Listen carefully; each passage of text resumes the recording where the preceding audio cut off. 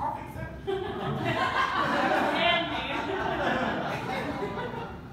I kind of envy that you're married to someone with all the same neuroses as you, because I'm married to someone whose neuroses mostly stem from being worried that he's not neurotic enough. He's not being Jewish enough. No, not Jewish.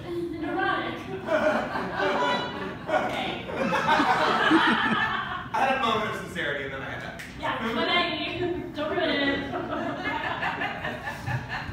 So, depression is in me all the time, but it also lives next to me. It's sort of hard to explain, but basically my depression is like a better looking, slightly taller, much skinnier version of me, who's like very collected and stands right behind me all the time and like talks in my ear. That's why she's taller though. Yeah, so she can, it's just go right in. It's very convenient.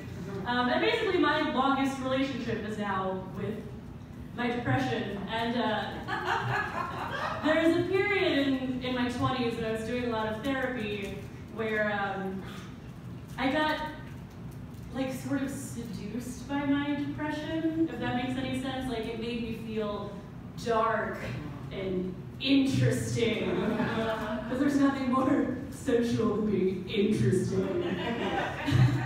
And there was just something very sexy about just falling into a deep, dark pit and not coming out. Because you know what's more fun than actually dealing with your issues? It's just fucking giving in.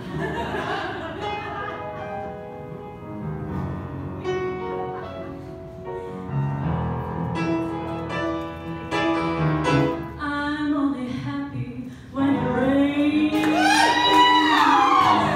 I'm only happy when it's complicated. And though I know you can't appreciate it, I'm only happy when it rains. You know I love it when the news is bad. Why it feels so good to feel so sad.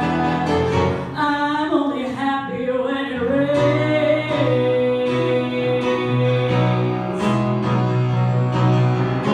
Pour your misery down. Pour your misery down on me. Pour your misery down. Pour your misery down on me. I'm only happy when it rains. I feel good when things are going